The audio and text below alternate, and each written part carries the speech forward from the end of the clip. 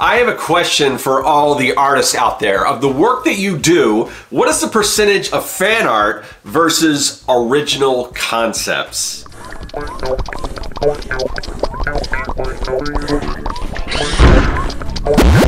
Greetings everyone, welcome to the underground layer where we bring our creations to life. I'm Scott with Serkworks Art Labs. I'm a professional illustrator, designer, and mad creator. And today I want to talk a little bit about fan art and our relationship with fan art and why we gravitate to it so much and how it relates to music. If you follow this channel for a while, you know that from time to time I will do fan art, and I actually used to have a long time viewers will know that I used to have something called Fan Art Friday. And one thing I noticed with that is that it did get people to kind of tune in and everything, and because these are, you know, these are properties and characters and things like that that we all know and love, and they're instantly recognizable versus something that maybe people aren't so familiar with. So, you know, for a while, you know, I was doing some fan art and stuff to kind of hopefully build the channel and everything. But what I found that sometimes people, and you'll find this if you're an artist and you do a lot of fan art, and then maybe at some point you'll want to switch and do some original design, and it doesn't resonate, I guess, with the audience, with your audience quite as well. And because of that, I think a lot of people, they kind of fall into this fan art trap, as I like to call it, where you start to get in your head that, you know, people just, you know, they don't like anything that you do that's original or whatever. Just people don't like it, you know. But that's really not the case. I think really what you need to do is you need to give people more time to get familiar with the stuff that you do, because like I said, when you see something from a beloved entertainment property or something, there's synapses in our brain like, oh, I know what this is, I like this, and that's not always the case when we're doing original artwork. But unfortunately, because of this, a lot of people, they just move away. It's like, well, people don't have any interest in anything that I do that isn't fan art, so I'm going to focus, you know, entirely on fan art. And I don't get me wrong, when I do these type of videos, I don't want it to come across like I'm bashing fan art, because I love fan art just as much as the next person. But I think as an artist, we need to contribute more than just take something that already exists and put our own spin on it.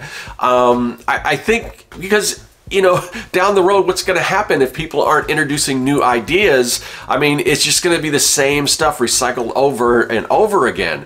And definitely there's room for that. I mean, I've got a Star Wars shirt on right now. I'm a huge fan of Star Wars, and I like to see, you know, I like to see Star Wars artwork and different people's interpretations. It's great, but I also love people who do original artwork. And if you are sort of in this fan art trap where you find that that's all you're doing, and I see this sort of like as an increase, I don't know, it seems like whether it's a trend or whatever, and we're all tied into nostalgia, and we love that kind of stuff, and I love nostalgia as well.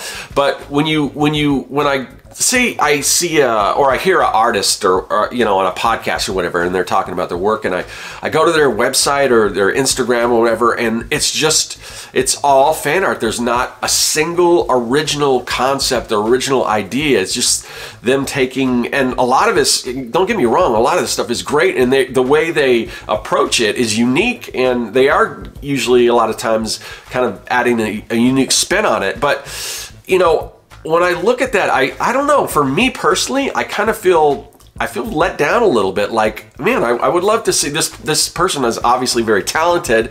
I would like to see what they can come up with, you know, out of their own imagination, you know, because it's just like, you're just kind of retreading a lot of the same stuff that you see, you know, everywhere else with these properties that are so popular. To me, fan art is analogous to music. I compare it quite a bit. So when I am looking at, you know, an artist and everything, and it's all fan art, like I said, I mean, I get a charge out of that. I'm like, oh, that's really cool what they did with that. But when I think of it, when I compare it to music, and I'm a big fan of live music. I like to go to shows and see bands live. And, you know, I like these shows where there's like like an intimate setting, like a bar, a little hole in the wall place where you go and you can see like a great cover band. And you know, I like cover bands. They're fun, and because again, these are songs and things we're already familiar with, so we know how to sing along and everything like that. And in some ways it's kind of the same, where originally they'll go, well, we're going to do one of their own tunes, and it doesn't come across quite as well. But for me,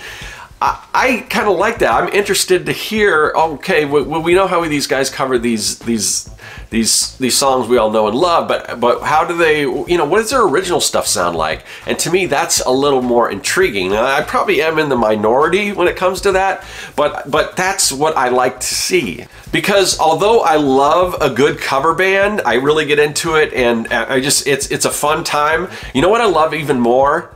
Singer-songwriters. I love artists, musicians who create their own, you know, songs and music that comes from their own experience. It's coming from the heart, and the fact that you know, that it's just, I don't know, it's just a different experience. And I think to me that relates a lot to artists, visual artists. And again, I don't want to come down on people that you know, fan artists, but I think it would be good to have a mix of the two. And maybe you do considerably more fan art than original stuff, but if you're just focusing on fan art, I don't know. I mean, to me, you know, and there's a reason why people doing it, because like I said, I mean, if you want to make a living doing this, and I don't want to get into the whole legality of doing fan art and all that. I've talked about that before, so I'm not really going to dive deep into that. But there are, you know, there's risks and things involved in doing work that you don't have any ownership of and everything.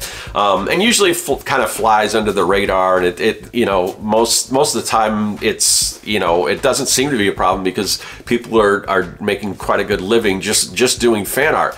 But I like, you know, again, how it relates to music, I like artists who do a mix of the two, and probably, and for me personally, leaning more to the original stuff, the singer-songwriter stuff. One of my favorite bands is Social Distortion, who, you know, Mike Ness writes a lot of his own music and everything. Well, almost everything they write, but every album they'll put out an album, but they'll usually add like one, maybe two cover songs. And like, obviously one of their biggest hits was their cover of Johnny Cash's Ring of Fire. And they did something original. I mean, it's totally different from Johnny Cash's version. And in some ways, it's I don't want to say it's more, it's definitely not more popular, but it's definitely, you know, it's kind of probably their biggest hit, you know. And they're not like a band that puts out hits. I mean, they're more of a sort of, they come out of punk, and then they've kind of gone into, you know, rhythm and blues and all that kind of stuff. But you know, the probably the biggest charting hit they had was Ring of Fire, and they did something different with it, and it's still, you know, I still hear it on the radio and everything today. But and that's really cool. But I love all their original stuff, because if you know anything about Mike Ness, I mean, his kind of journey as a person, as an artist, I mean, he's gone through a lot of stuff and had a lot of demons and stuff in his past and everything. He writes about that, and it comes across in the music. And just the same with any artist. And I think, and there is attachment to fan art.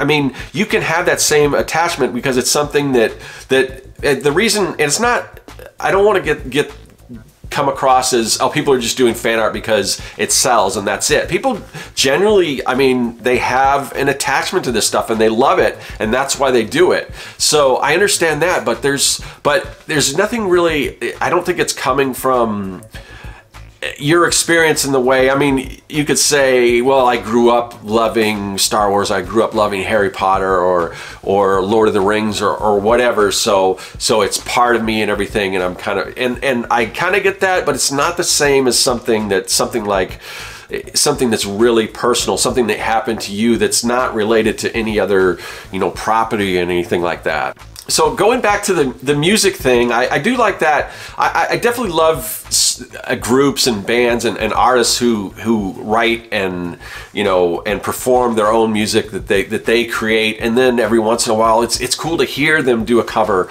and oh, that's interesting how they approach that particular song. And and there's certain artists that have kind of paid their dues that are now just doing pretty much all covers, and it's kind of weird because I think of some of the artists that I grew up around because my parents listened to, like a Barry Manilow or like Rod Stewart or something, because they, in their heyday, they wrote amazing songs, and for whatever reason, later on in their careers, they kind of stopped having hits, and either the music kind of went out of style, or just they just weren't able to continue on writing those same hits. So now they've sort of, most of the albums that they put out are where they're just covering standards and stuff. But so yeah, I don't know, there's that too, but then you look back and like I said, they kind of paid their dues. They have written a lot of these songs that other people are covering and everything. But for me personally, when you look at somebody like I don't know, like Frank Sinatra, who really, or Elvis, who huge stars, but they never really wrote their own material. It's a little different because it wasn't all cover work. Like some songs that they would have writers write particularly for them, and maybe they had them in mind, and maybe they work with those writers. So it did come from a little bit more of a personal experience. But when I look at, and I love, Frank Sinatra could take any song and kind of make it his own and everything. And, it's kind of Elvis, huge star. But when you compare, like, if you say, are you like a Beatles person or an Elvis person? I'm always going to go with Beatles, because they, Lennon and McCartney, the amount of what they did for the music industry and the creation and just, experimenting with different styles and things, that's what really fascinates me. And the amount of music that they wrote and like I said, their contribution to music. I want to see visual artists that are doing that same thing. And again, Beatles did a lot of covers. They would do old, Chuck Berry covers and things like that. But even like Twist and Shout and things like that, which was early on one of their big hits, they did a lot of that stuff, but you can't say that they didn't create their own stuff. So if you are a person that's like 100% of your artwork is fan art, I would just kind of implore you to explore doing more original, because you have a voice. As artists, we have a voice, and I'd like to see that come out more. So I would say if you're doing mostly fan art, start trying to do some original stuff and kind of add that into some of the work that you're doing. And if you only do original stuff, maybe do your take on a fan art, some kind of a fan art thing. Pick a property that you really like. But, just in closing, I just want to say that, cover bands are great, but there's not a single cover band out there that's setting the world on fire, So when you ask yourself, do you want to be a cover band, or do you want to be a singer-songwriter, somebody who writes and creates their own original stuff that maybe somewhere down the line other people will start to cover and do their own takes and their own fan art of your stuff. And to me, that's a little more intriguing. But anyway, what do you guys think? Let me know. Are you sort of the cover band, or are you a singer-songwriter? Let me know in the comments section, and I will see you guys later. That is all. Hey, thanks for watching. If you like what you saw and you want to see more, hit that subscribe button. Also, you can follow me at Serkworks on social media, and now you can support the work that I do on Patreon. Do you like making comics? Then go to Serkworks.com and pick up the Comic Maker Starter Kit. It's packed full of fonts, brushes, templates, and more. And best of all, it's totally free.